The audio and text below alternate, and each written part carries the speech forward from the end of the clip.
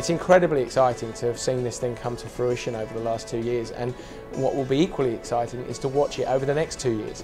and the next 10 years. We're looking to achieve, everything what our goals are, which are winning all the major trophies, making this club one of the most successful clubs in Europe, and therefore you need a strong platform, and Etihad will give us that platform. With that different and fresh approach to sponsorship that we have demonstrated and jointly celebrated in the past 2 years, we both felt it's time to try to further challenge somehow the accepted standards in sports marketing and sponsorship, to take the whole partnership to an entirely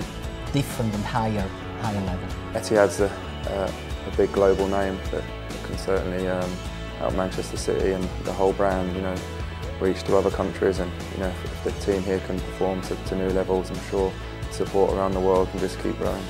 They can help us reach new fans around the world, but they also understand how important our fans and our local community are to this club, and they have shown a big commitment to Manchester too. With the community programs which engage both sides of that highly successful route between Manchester and Abu Dhabi, is creating a positive momentum which again goes way beyond just the football club and the airline. It goes into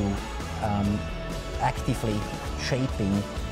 the success, commercial success of two fantastic destinations.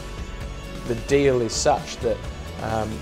there is an allowance for the fact that new opportunities will be discovered. What's equally as impressive is the strengthening of depth of relationships, and frankly nothing shows that more than today's announcement and the kind of quality of opportunity that can be that is going to be mined over the coming years between Etihad and Manchester City Football Club.